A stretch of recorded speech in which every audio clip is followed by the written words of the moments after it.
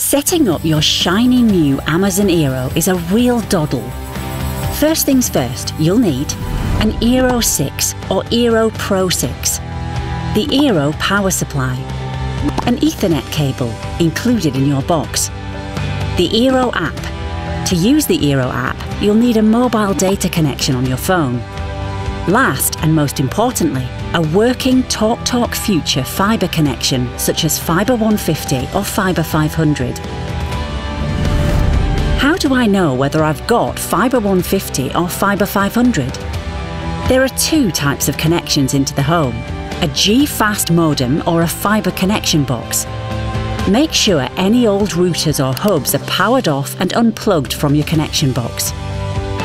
Open the Eero app on your phone and, if you haven't already, set up a new Eero account by following the in-app instructions. When the app tells you to unplug your old modem from the power supply, don't. There's no need to unplug anything. Leave everything as it is. It's time to connect your Eero using the supplied Ethernet cable. Make sure you connect the Eero to the power supply and power on.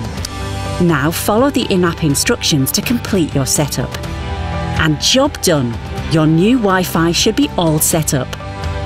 If you'd like to add another Eero router, setting it up is just as easy. Simply press the plus sign on your app home screen. Then follow the instructions on the Eero app, including advice on where to position your Eero for ideal coverage.